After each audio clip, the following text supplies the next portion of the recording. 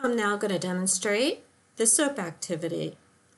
Remember, we're a web developer and we're implementing a weather app where a user enters temperature to convert from Celsius to Fahrenheit or Fahrenheit to Celsius. So what we're going to do is we're going to create the back-end interface logic between the application and the HTML segment displaying the temperature conversion. I have begun by creating a folder for my SOAP process and downloading my SOAP activity from the process library.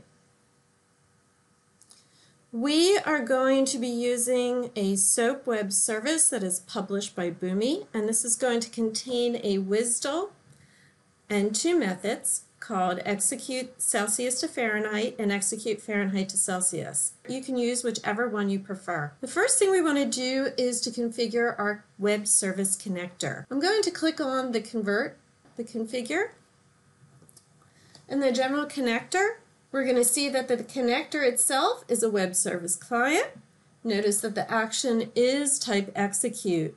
We're going to click on the little pencil next to the connection, which will take us into our web service, into our SOAP client connection. This is our SOAP client connection up here. We just want to point this out to you. This is where our web service is actually hosted. It's hosted on a cloud called USA West Integrate. Now we will all be able to use this cloud as long as we do not make any changes to the connection. We're going to close this. Just click on the close button.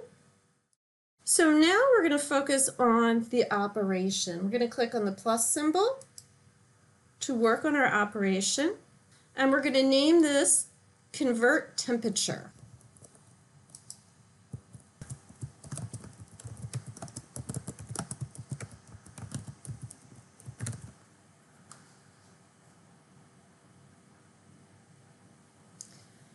We're going to leave the connector action as execute. For the behavior, we do not want to return application responses.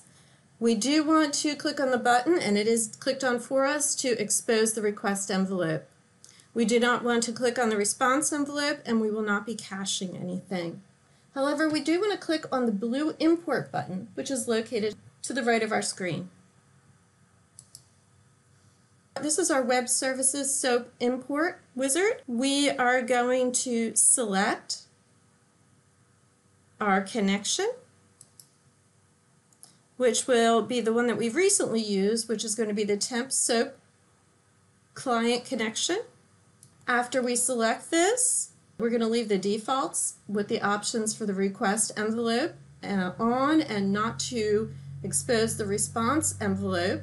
And we will not be using a filter. We will click on Next.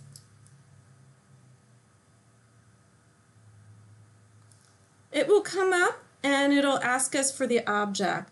And we have a drop down here. We can do Celsius to Fahrenheit or Fahrenheit to Celsius, either one. I'm going to just leave the default of Celsius to Fahrenheit. I will then click on Next again, and then Finish. So both of your imported profiles are now available to display. We're now going to click on Save and Close, and OK to save our connector shape.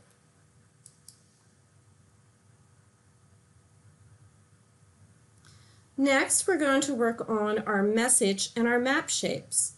Now, we're starting off with a no data start shape, primarily because all of our information is going to be coming from our message shape.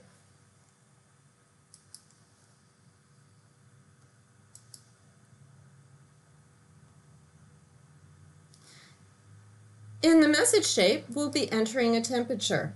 You can enter any temperature that you would like. So if I put in 0, I'm coming from Celsius to Fahrenheit, I'm expecting at 32 as my answer.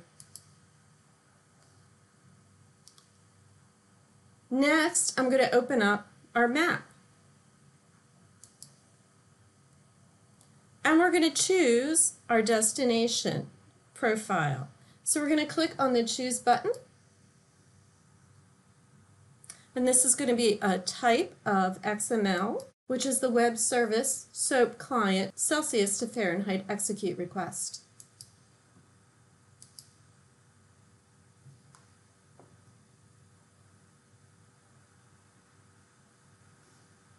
I'm going to expand both sides.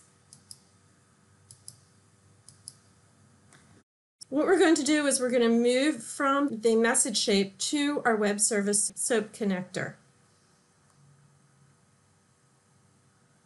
So we want to make sure that we map the appropriate fields. Now what we'll do is click Save and Close. I'm going to move this over a tad. We are going to drop and drag our connector, and we're going to hook it up.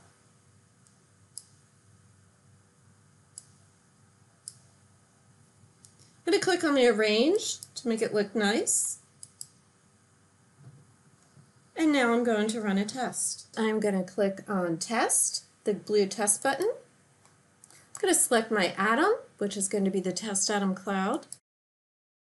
And I'm going to run a test.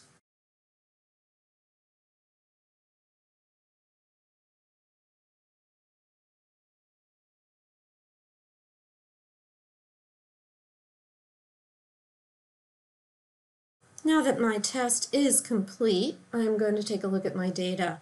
Now, you need to click on the stop shape after the web service to see your result. So when I click on the shape source data,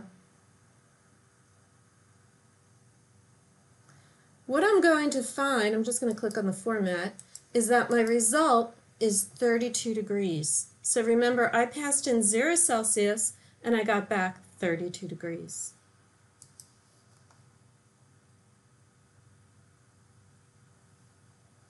So that is our SOAP activity.